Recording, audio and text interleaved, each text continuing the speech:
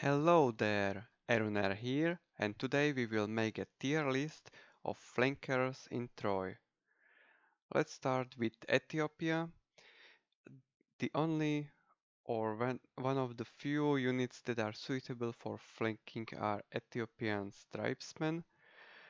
They are just like militia, but they are faster and they can vanguard deployed, but they are not as good at fighting as other average flankers.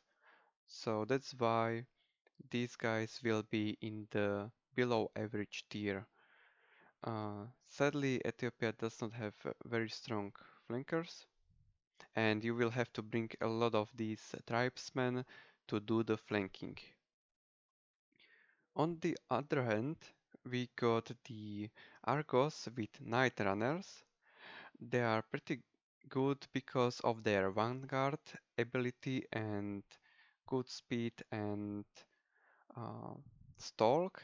They are invisible most of time.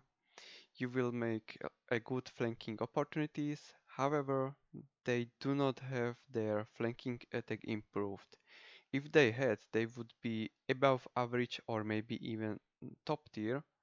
But sadly, for now, they are going to the average tier. Then we have Dardania. Dardanian sworn fighters are very good YOLO chargers. They are able to delete enemy unit and themselves by doing so. They are fast, they do have flanking attack improved. You cannot hide them, you cannot do vanguard stuff, so you will be mostly using them as typical flanker.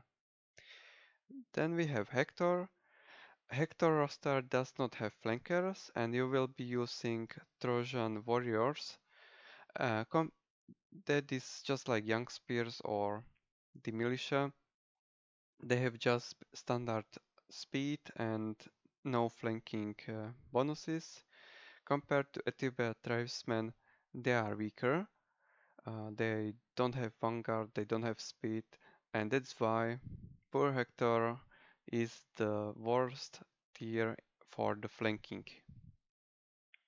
Next we have Hippolyta, and sadly you don't have infantry that is suitable for flanking, but instead we got horsewomen.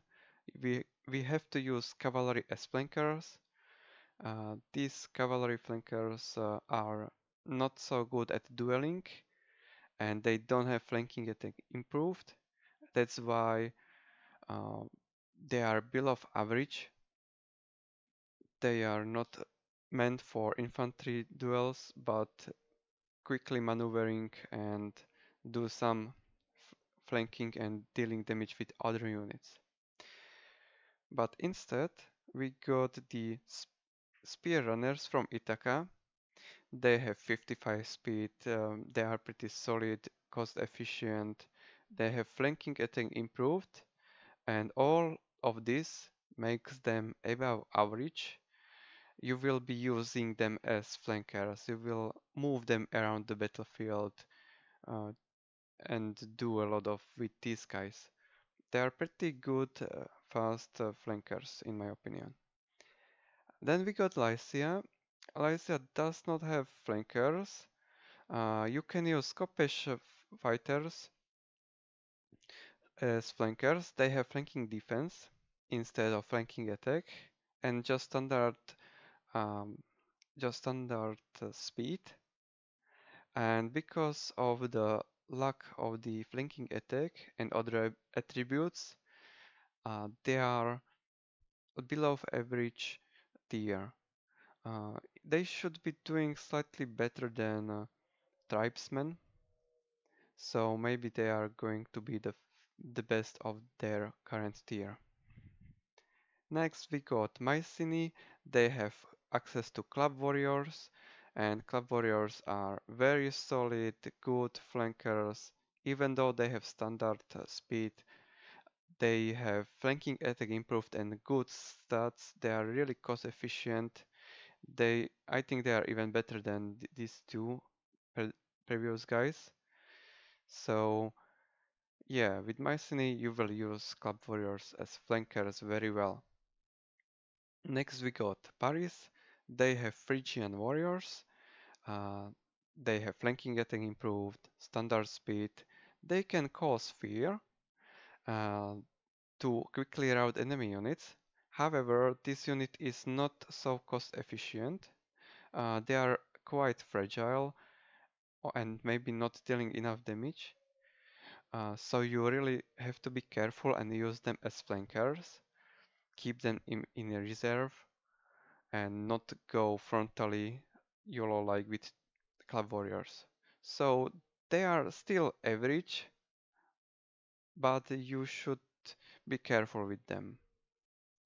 Next we got Penthesilea with their Stichanors.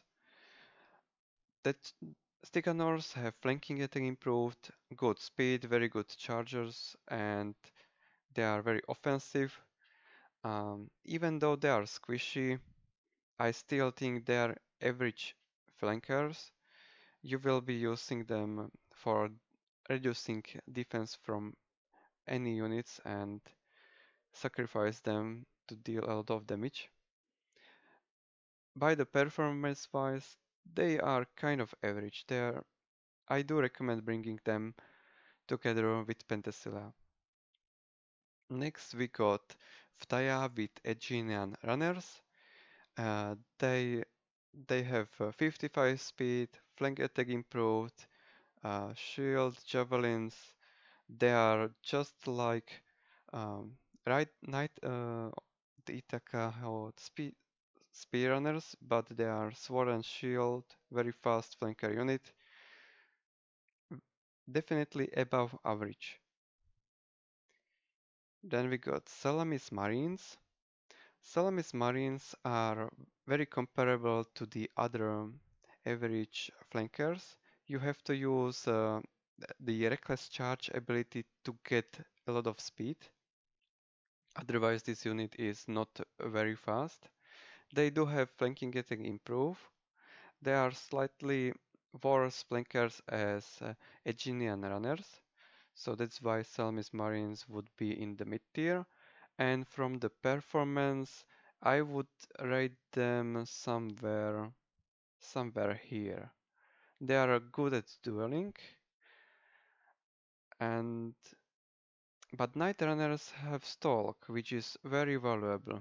So that would be it. Now we got Sparta, we got Light Spear Runners, and they are very good. 55 speed, Stalk, flanking attack improve, they can switch weapon. And in my opinion, this is the best flanker in the game you can have. You can put shield on the back and they will get over 60 speed. Enemy will be scared of you. They don't have just flank attack improved, they also have flanking defense.